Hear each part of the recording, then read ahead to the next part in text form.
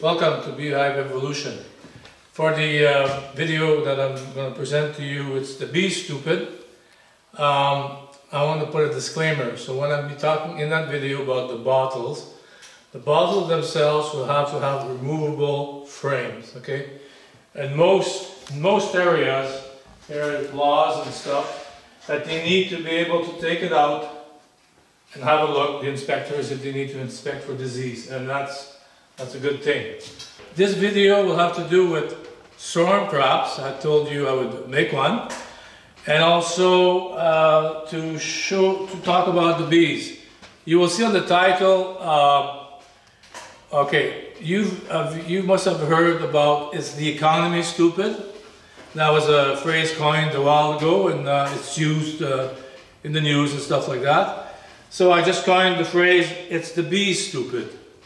So, and I'm of course directing that to me as a sense.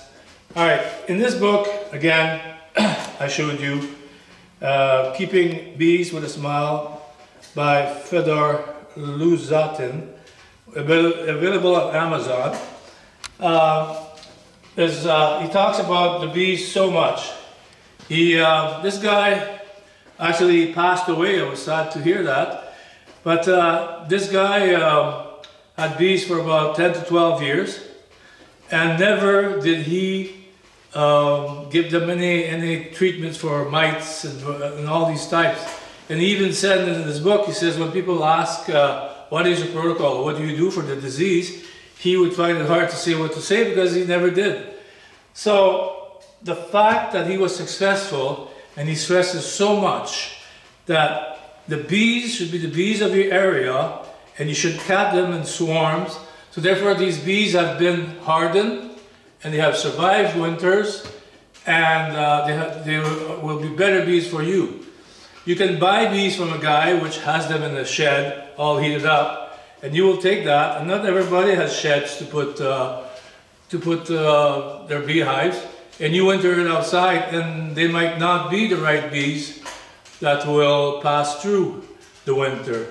So he emphasizes this over and over and over, and that's what it is. It's the bee stupid kind of thing.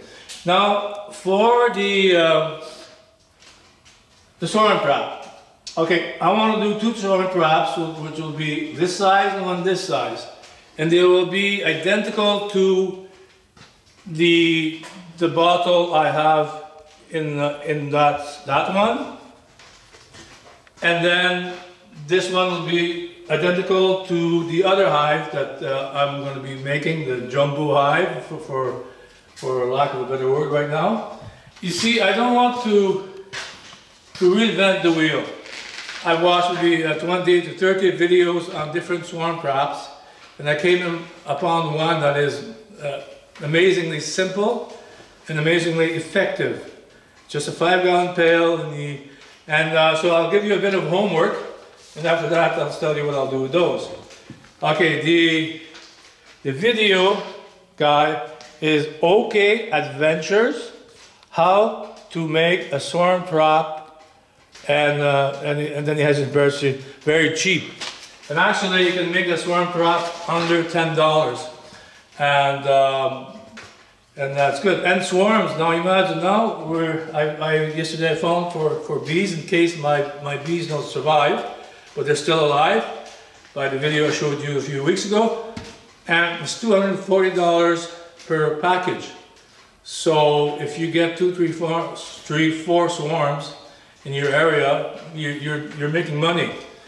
All right. So once you watch that video, then you'll understand what this is all about.